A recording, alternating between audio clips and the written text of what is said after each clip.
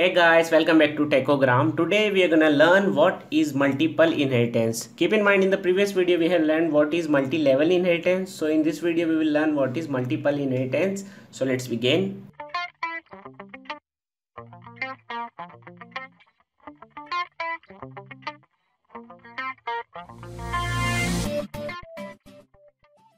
So first we will see what is multiple inheritance. So we have two base class. In the multi-level inheritance, which was in the previous video, we have one base class and there are two derived class.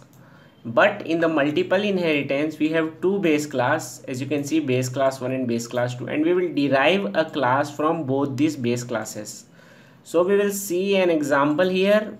So we'll include our basic header files, which are as usual include iostream.h and include conio.h. Now first we will declare a base class student, then we will declare a base class marks, and then we derive a class result, and we will display both these things in our derived class. So let's begin. We will first define our student, which is base class, and we will use roll number here and a character for name. We will specify the size.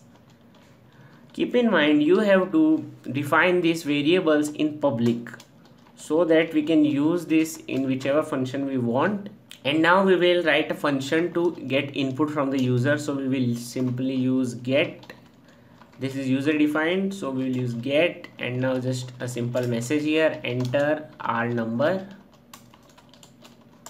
and we will save this in RNO, and we will write a second message because we have declared two variables. So we will write two message, enter name, and we will save this in name. And now we will close our get function. Now we got the information from the user. Now we have to display this to the user. So we will write a simple function of displaying this. So we will use void disp, and now we will just simply display this. So R number equals to, and now we will concat it with RNO and see out. We will do the same thing here, name equals to name. And now we can close our first base class here, and now we will declare our second base class. So our second base class was class marks. In marks we will define two variables, marks 1 and marks 2, to get the marks of two subjects, so M1 M2. And also here we have to define this in public because we are going to use this in a different function. So int M1 and M2. Now we will just write a simple get function. So we'll use get because we cannot declare two functions with same name. So what we have done, we have previously declared a function with get name, so you can either use input or something else, but we will use get 1. And in get 1 we will simply print a message, enter marks of two subjects, and we will save this in M1 and M2. Now we will close our second base class. This is the point to remember. Now we will declare our derived class, which we will derive from both these base class, the first marks class and second student. So the syntax is same. We will use the keyword class followed by the name of derived class, which will use here result, and now our semicolon, and just name the two class which are first will be our student, and with a comma write the name of the second class public. Second class is marks. And now we will define a third variable to get the result of these two marks, because we have to add this. So we will just define, you can directly show but you can add it too. So we will add it again, write it in public because we are going to use it in different function, integer total. And now to display this we will use a display function. You can see we have used disp here, and now I'm using display here, so the name of the functions are different. And now we will just save this in, so tot is equal to m1 plus m2, and we will see out total equals to, and just type tot because the result is saved in tot. And now we'll close the display function, close the derived class, and now it's the time for main function. So in main function we will go through this once again, so stay tuned. Now before declaring the void main, we are just clear our concept what is multiple inheritance. So as I said, we will declare two class. First is student, which I have declared here, and second is our marks class, which I have declared here. As you can see, class marks. These are base class because there is no relationship defined. These are base class. Now what we have done, we have defined two variables, integer r number and integer character name, and we have defined two functions, void get to get the input from the user of this r number and name, and display these things to the user so the user can see what they have input. And now in our second base class, what we did, this is our second base class marks. What we did, we just return a simple function of input. And now because we will display this in our main, we will call this function in our main class. So just we have got input of 2 marks here. And now what we did, in the derived class we printed the total of marks 1 and marks 2, which is here. We will call this function also in our main class, and this is our derived class, which we derived from two main classes, which are here, public student and public marks.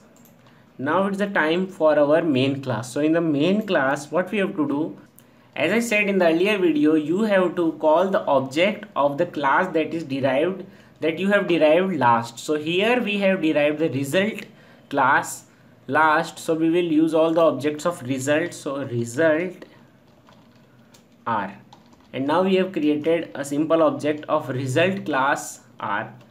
Now what we will do, we will clear the screen,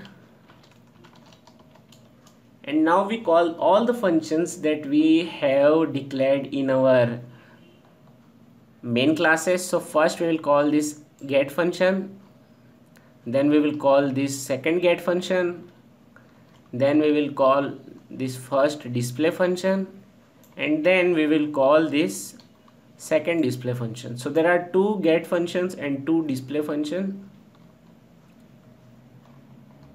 So we will call them in our main class. So our object is r, so we will use r dot first was get, so we called our first function. Second was our get one, so we will use get one, r dot get one. Third is our display, we have used r dot disp, and fourth was our display. First was disp and now it is display. This is how we called 4 functions here. And now what we will do, we will just see the output. So we will first write get cs to hold the screen for output, and now we will just run the program. There should be no error. Yes, there are no error. First we have to enter the r number, which we will insert 1. Name we will write Chirag. Marks of 2 subject we will write 34, 54. And now as you can see, r number, name, Chirag, total 88 is printed. I will explain once again in short what happened. First we have declared a result class object r. So when we called the r dot get, it invoked the function of our base class student, which is this. So it asked for r number and name. So then what happened, in our second we called the r dot get one, so it invoked the get function of second base class, which is this. So it asked for the marks. And in the third step we called the r dot disp. Now this displayed the details which we have inserted in the main class, which was r number and name. This is our function. And in the fourth step we have called the r dot display function, which was the display of the derived class, so that we can display the total marks. And now we call the get ch and just Because the program work perfectly, we will use some manipulators to make it look better. We will use the /n for new line and /t for some space. So wherever we have printed a message, we will use the /n and /t.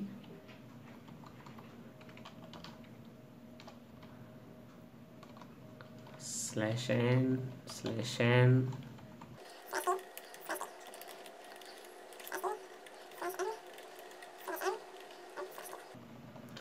This will not affect anything in the program. It will print only the things more clearly. So we'll run again the program once. Now we will write the number. You can see the space between the R number and the number 1. Now for the name, we will write Akash. In the marks of 2 subject, we will write 67 and 54. And now you can see R number 1, name is equal to Akash, and total is equal to 121. This is how you can use the concept of multiple inheritance in C++. Thanks for watching. If you have any suggestion, please leave that in the comment box.